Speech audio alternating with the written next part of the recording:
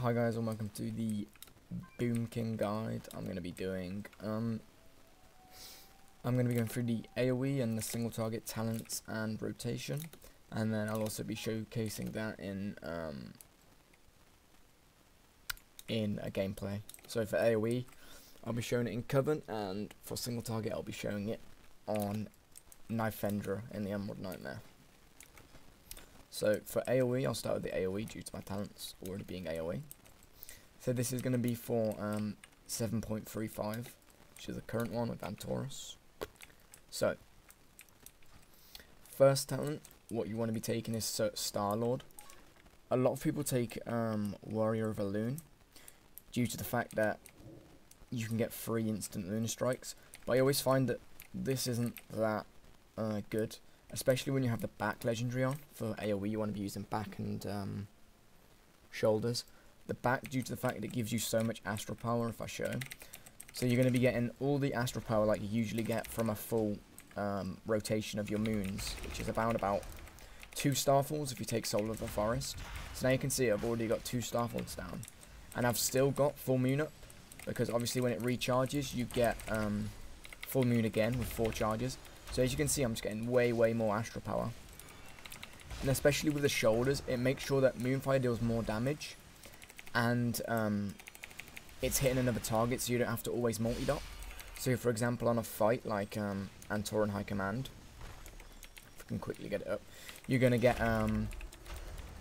around about, if it's mythic, which is what you should be aiming for, there's gonna be bats which spawn, and you just want to be ready to switch straight onto them as soon as they're up. And usually they spawn in packs of 2, so if you Moonfire one, the other one's gonna get Moonfired as well.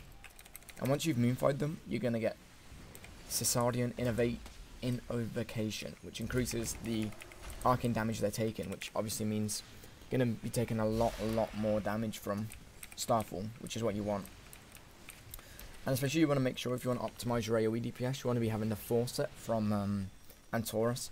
A lot of people use the 2 set, but you can't use the 2 set from TOS and get these legendaries. But yeah, so you want to be using the 4 set from Antorus, because obviously increases the damage of Starball by 10%. That's just insanely good.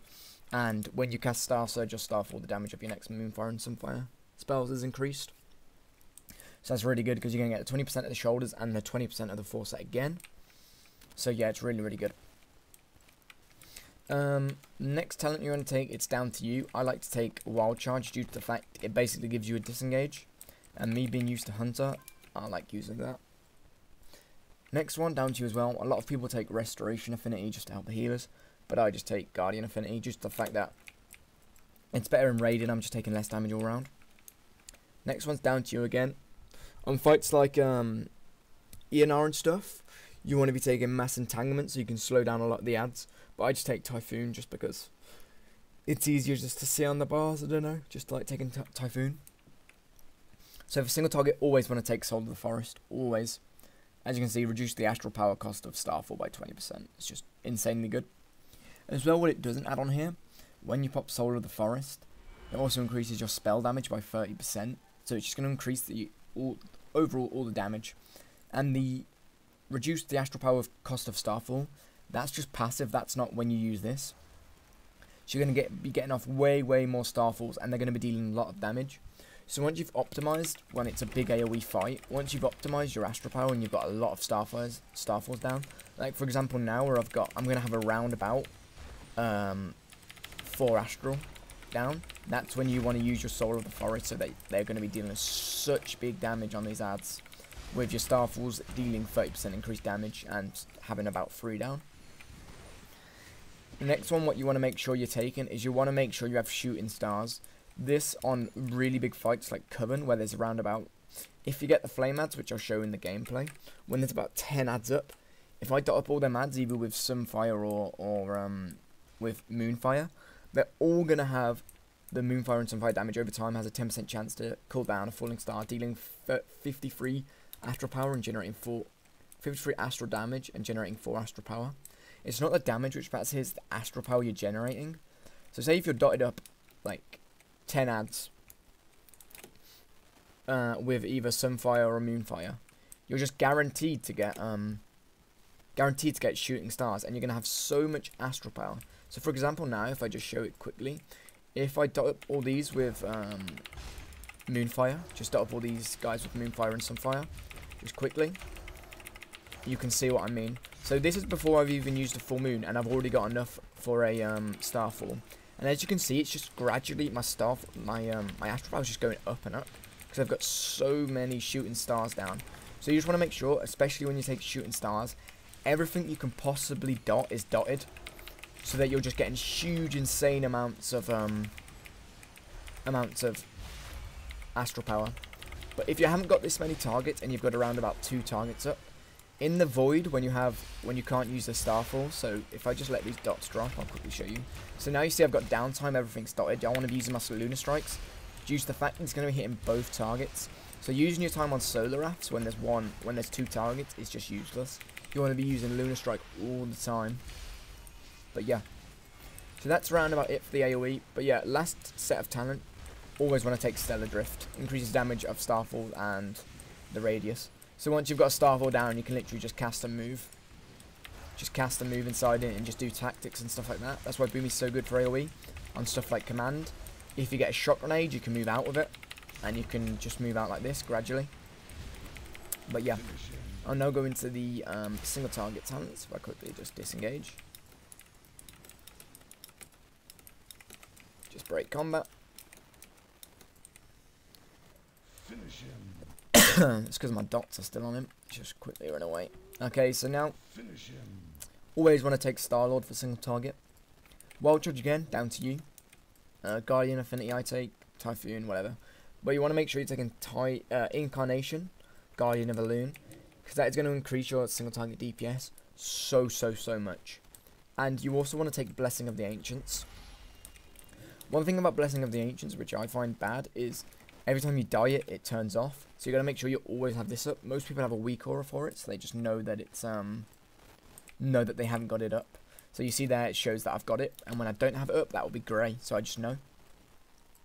Last one, before early in the expansion, a lot of people took Nature's Balance, but now Stellar Drift is just a lot better, just because you can cast a move in that big range.